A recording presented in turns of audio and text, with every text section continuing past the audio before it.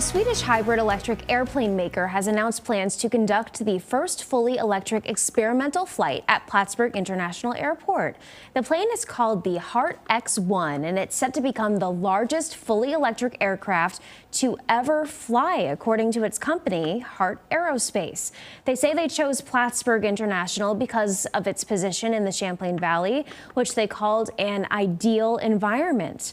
The North Country Chamber of Commerce is getting really excited about the future of this partnership with Heart. As we hope with Heart that we can be a good partner, and that down the road it will lead to other activities beyond just the testing. We're already working with them on helping with arrangements. They're going to need hotels, restaurants, other kinds of specialized services in support of their testing here.